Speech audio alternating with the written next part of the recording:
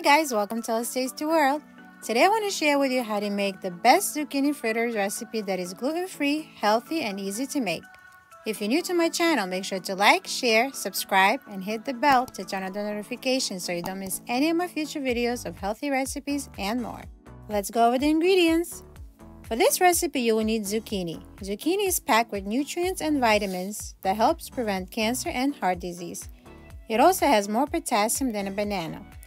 You'll also need 2 large eggs, fresh dill, parsley, green scallion, fresh garlic, organic gluten-free flour, or you can use coconut flour, Celtic sea salt, fresh cracked black pepper, baking powder, and avocado oil.